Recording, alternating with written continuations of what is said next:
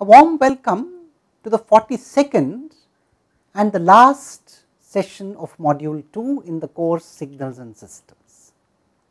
In this session, we are now going to review a few ideas that we had discussed in the previous session, and then we are going to summarize all that we have learned in this module. So, as far as a recap is concerned from the previous session, we had looked at the triangular pulse. So, we said that if we took a triangular pulse from minus capital T to plus capital T, it was easy to compute its Fourier transform if we use the differentiation property. So, the Fourier transform of this pulse is equal to 1 by j omega times the Fourier transform of a pair of rectangular pulses, which was very easy to compute. Now, here in this particular case, you might argue that we can also think of the triangular pulse as a convolution of two rectangular pulses. In fact, let me write that down for you. So, you could think of this triangular pulse essentially from minus t to plus t with a height of a symmetric one of course, as the following convolve with itself. Now, of course, here you would have to rise and then fall. So, how would you rise and fall? You would have to have some rectangular pulses here. The exercise I am going to give you is fill in those rectangular pulses, so that if we call this whole thing as, let us say, yt. So, yt is this pair of rectangular or this set of rectangular pulses which I have asked you to fill in. So, that this triangular pulse, so that the triangular pulse xt is equal to yt convolved with yt. This is the exercise for you to do. Now, if you carry this exercise out, you will realize that finding out the Fourier transform of those rectangular pulses is not difficult at all. So, again it is very easy to find out the Fourier transform of the triangular pulse, because convolving a function with itself means multiplying the Fourier transform of that function with itself. So, you could find the Fourier transform of this pair of rectangular pulses and then multiply it by itself to get the Fourier transform of the triangular pulse. That is another way of doing it. What I am trying to illustrate to you from this example is that there are multiple ways in which you could use the properties of a Fourier transform to calculate more Fourier transforms from simpler Fourier transforms. In fact, in this case you could do it nicely by two approaches, but I will show you an instance when it is much easier to do it using the differentiation approach. That is particularly the case when you have many linear segments and the linear segments are not quite symmetric. Let me take an example and I will give it to you as an exercise to do. So, I am saying if we take this set of linear segments, piecewise linear segments. So, let us say without any loss of generality we could begin at 0 and you can always shift and so on, that is all right, up to T1 and then up to T2 and another one up to T3 and all have you. So, let us say it first rises to a height of a, and then it falls to a value of minus b here, and then rises to c, and maybe at T4 it falls to 0. And it is 0 everywhere else. So, this is the function xt, a piecewise linear function. The exercise is to find its Fourier transform, and the hint is do it with the differentiation property. You see, let me give you a hint. When you differentiate this function, you are going to get rectangular pieces. Finding the Fourier transform of the rectangular pieces is not difficult at all. Of course, in this case if you try to write it as a convolution, it is going to be quite messy. Maybe it is not easy to do that at all. But if you take the differentiation property, it is very easy to do. So, let me in fact let me draw the derivative of this function for you. So, how will the ddt or dxt dt look here? I am showing it in green. This rises to a over an interval of t1. So, you have a positive rectangular pulse here of height a divided by t1. Here this falls from a to minus b over an interval of t2 minus t1. So, you need a negative pulse here, and the height of this negative pulse is, well, you can say minus b minus a. You see, it reaches minus b from a, minus b minus a by t2 minus t1. And here of course, you have a positive pulse again. It goes to c from minus b between t3 and t2. And finally, you need a negative pulse here again.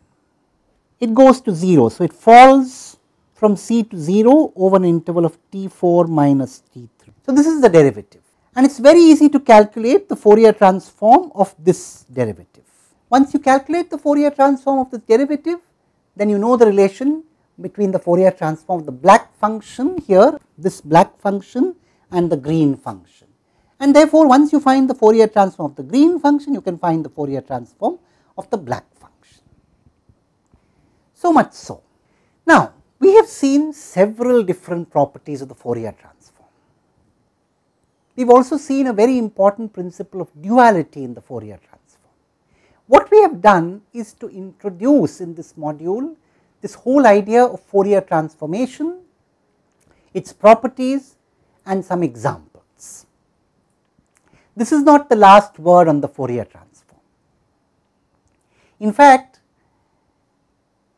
in this module, we have seen several properties of what is essentially the continuous time Fourier transform. We have not said too much about what happens when we take a discrete sequence. We have not discussed the context of discrete systems and discrete sequences in any great depth in this module at all. That is because we need to relate continuous and discrete a little better. We need to understand how to get discrete sequences from continuous signals, under what circumstances that is possible, and what would happen in the transform domain when we do that. So, this session brings us to the end of this module 2, and also to the end of the first course that we are offering on signals and systems, where we have looked at signals and systems in their natural domain in module 1, and signals and systems essentially only continuous independent variable signals and systems in the transform, Fourier transform domain in module 2. We have seen several properties of the Fourier transform. Again, as I said, I am emphasizing again and again, we have restricted ourselves to the Fourier transform in the context of a continuous independent variable. We have not taken the case of a discrete independent variable in any depth at all in this module. So, where do we go from here now?